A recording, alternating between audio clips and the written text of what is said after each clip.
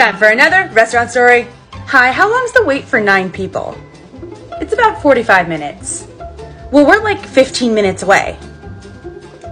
Okay. So then what's our wait time? Still 45 minutes. But we're gonna be there in 15. Okay, so your proximity to the restaurant doesn't change the rate in which tables are available, so still gonna be about 45 minutes. Fine, just put us down for a reservation in 15 minutes. I'm sorry, we're all booked on reservations for the evening. That's why there's a wait right now. Fine, then put me down on the wait list so I can go get my nails done or something. Sorry, ma'am, it's our policy to not put you on the wait list until you're here at the door. It's not fair to the guests that came before you.